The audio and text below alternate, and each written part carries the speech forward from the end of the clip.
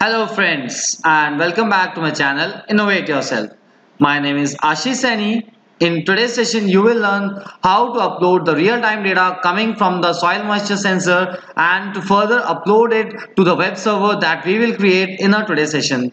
As you all know that we have already done the web server part in a previous session as well. But in our today's session, our part is to upload the real-time data on the web server, not to control the appliances from the web server. So let's begin with that. So for that, our first step is to create the hardware part, or you can say we have to interface the sensor with the NodeMCU to further do the processing for the real-time uploading of the data on the web server. So for that, firstly, let's start by creating the hardware part, and further we will start with the software part. So let's begin with that.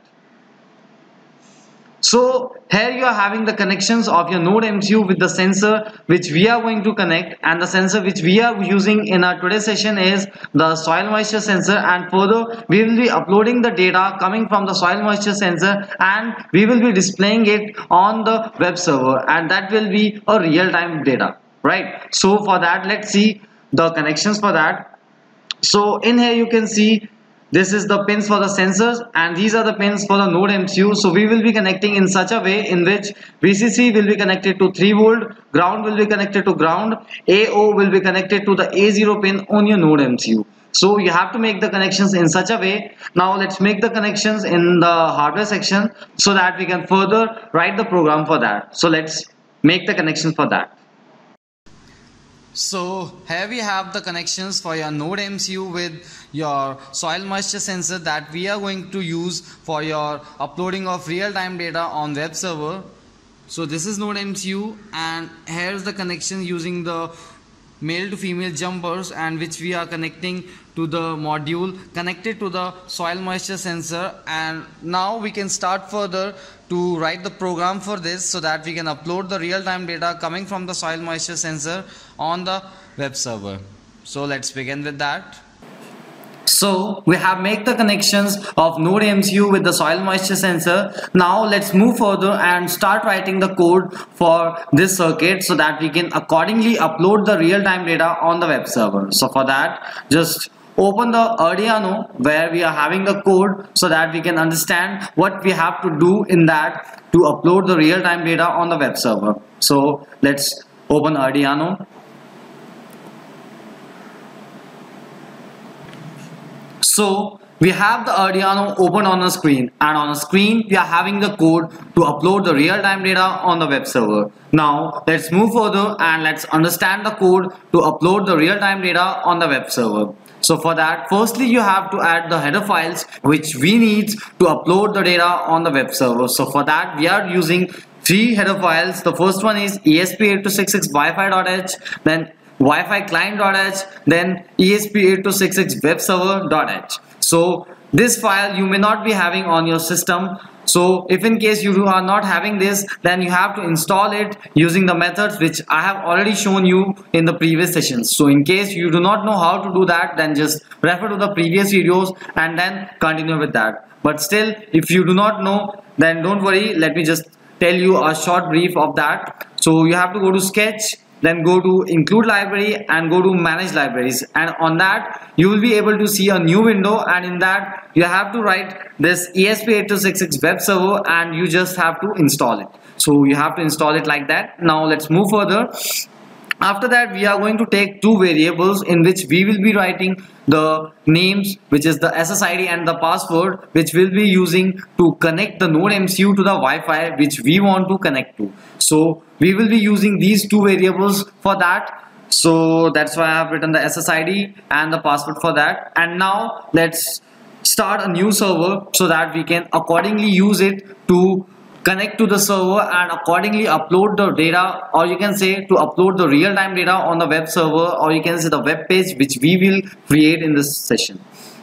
So for that you have to use ESP8266 web server space server. So we are going to initialize a server with a port number which is the HTTP port of around 80 port. So we will be using that, and we are initializing it with the name server, so that we can write server every time we want to call it or every time we want to use it. So we will be using it like that. After that, we will create two more variables. The first one will be of string type, which will contain the HTML text which will be used to display on the web server whenever we will upload the data on the web server. So we will be using this for that. And after that, we will be creating one more variable of double type, and this will be used to store the value coming from the sensor and accordingly upload this value on the web server to use it in further process.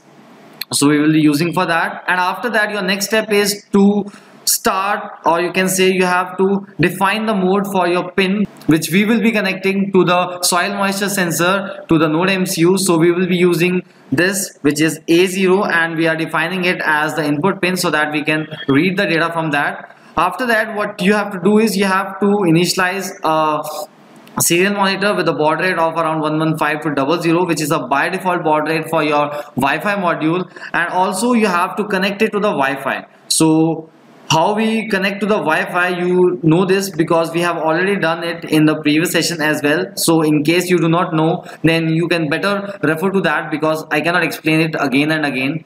So for now, you just keep in mind that we are using this code to connect our NodeMCU to the Wi-Fi to have an internet connection. So we are going to use it in that way. After that, what we will do is we will just display the IP address. So this is to just display the IP address using which we will be uploading or we will be displaying the data on the web server coming from the soil moisture sensor.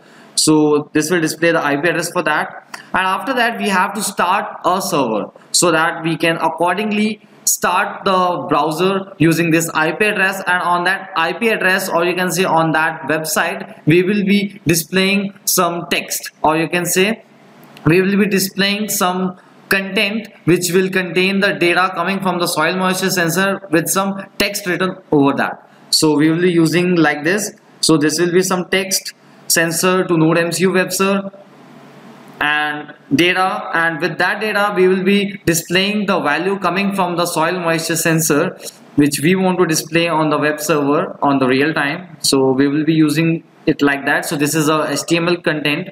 So we are storing it in the page, and accordingly we will send this data on the server to display it every time you will open your web server, or you can say when you will open your web server using the IP address which you will see on here.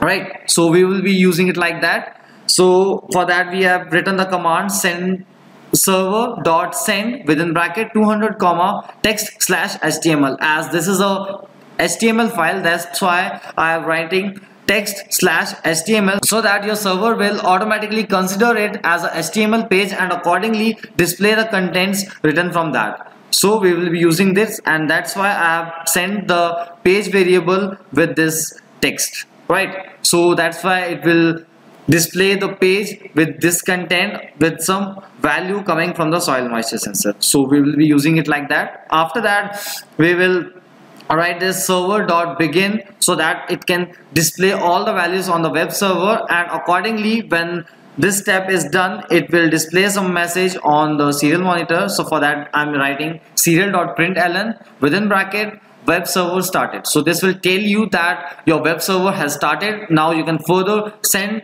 the values continuously on the web server to display it on the web server. So you will work it like that. And after that, your next step is to continuously check the values coming from the soil moisture sensor and to further upload it on the web server which you have created using this page variable and also using this text slash HTML, so that it will display some text file with the HTML content. So after that, you know how to read the data from the sensor, because this we have already done in the previous session as well. But in this case, what we are going to do is we are just going to read the value from the soil moisture sensor using this analog read command, and accordingly we are just converting it in the case of percentage. So we just want to display the moisture content in percentage form, so that's why I'm applying this formula, and accordingly this will store some value in the data, and this data will be uploaded to the server. Like here you can see string data, so this will upload the value on the server in this format. And also we will be displaying that whether our land requires to see the water or not. So for that I'm just checking the condition. If data is greater than or equals to 60, then it will display a message as soil is good, and if in case your value is less than that, then it will display a message as need to see water. That means you have to send or supply some water to the land so that your moisture content gets increased. So in this way you are going to use it. And after that, your last and the very important part is to write this command server.handleClient, so that every time you will get a new value, it will upload that value on the server which you have created with this HTML content. So in this way you will be able to upload the data on the web server in this format. So this was the complete code to upload the data on the web server in the real time. Now let's do one thing. Let's connect your NodeMCU to the system, and accordingly we will upload the data on the web server. Now let's connect the NodeMCU to the system so that we can accordingly check that whether the program is working or not. So let's just connect it.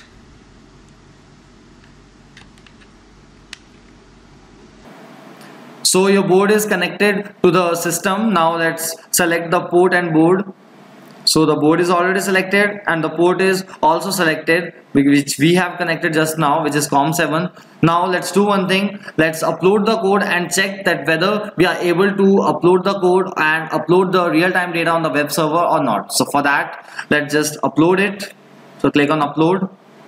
So this will upload the data on the web server, and accordingly we will check the data on the web server using the IP address which it will show here on the serial monitor using this Wi-Fi.local IP command.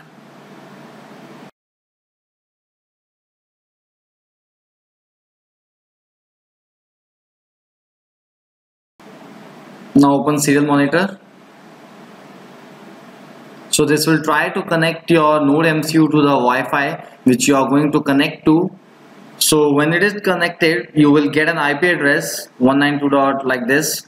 So let's just open a new browser and just type this IP address and check what values you are going to get. So just open a new browser.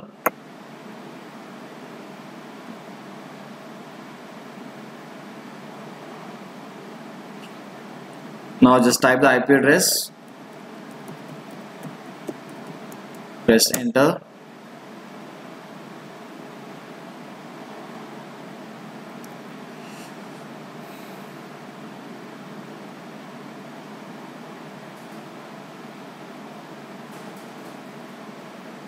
See, here you can see it is showing you one message as sensor to NodeMCU web server data, and data is displaying as 0.00. That means you're not connecting your soil moisture sensor to the sand or anywhere. So here you can see I haven't connected it anywhere, so that's why it is displaying it like that. So your next step is to just insert it inside the sand, and accordingly we will check that what values we are going to get. So let's just insert it inside the land and accordingly check the moisture for that. Now let's dip the soil moisture sensor inside the sand, and accordingly we will check the soil moisture content in the sand. So let's just dip it inside, and now let's check the soil moisture. So it is showing 0. Now let's do one thing. Let's just reload it.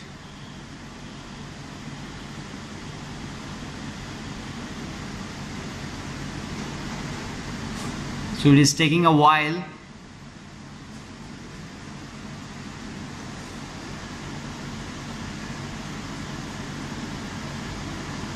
So here you can see it is showing 66.70. That means your sand is around 66.70 filled with moisture. So that's why you can see it is showing you 66.70%.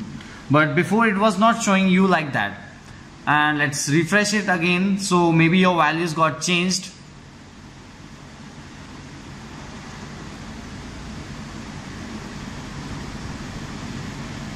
So here you can see this is the page which we have created, and also you can see your value got changed from 66.70 to 66.60. so this is the way how you can check the values, or you can say you can upload the real-time values on the server. So here you have seen, every time you want to check the new value coming from the soil moisture sensor, then you have to refresh the page from here, or you can say from the browser which you are using. But I do not want that. I want to update the value without refreshing the page, and I want to see that as well on my browser. So how we will do that?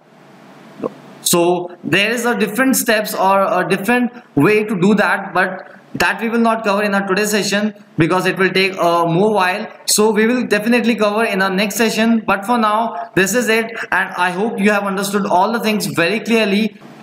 And stay tuned to my channel to see how we will upload the real-time values without refreshing the page, and also we will be able to see that on the web browser. So this is it for now, and if you have liked this video, then click on the like button, and if you haven't subscribed to my channel yet, then please click on the subscribe button so that you do not miss any of my videos. And also you can share your views about the videos and the content that I am providing you, so that I can give you the best output and the best content that you want from me. And also you can suggest me if you want me to make some kind of a videos of your kind, so that it will be beneficial for you in future. So stay tuned to my channel. Till then, bye bye and have a nice day.